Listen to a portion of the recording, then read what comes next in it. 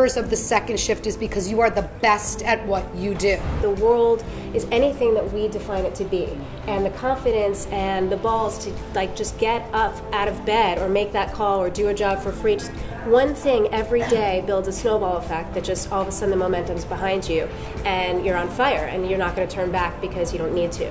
What an opportunity if each of you went out there, got a great job, and then brought a sister along. That will solve our problem.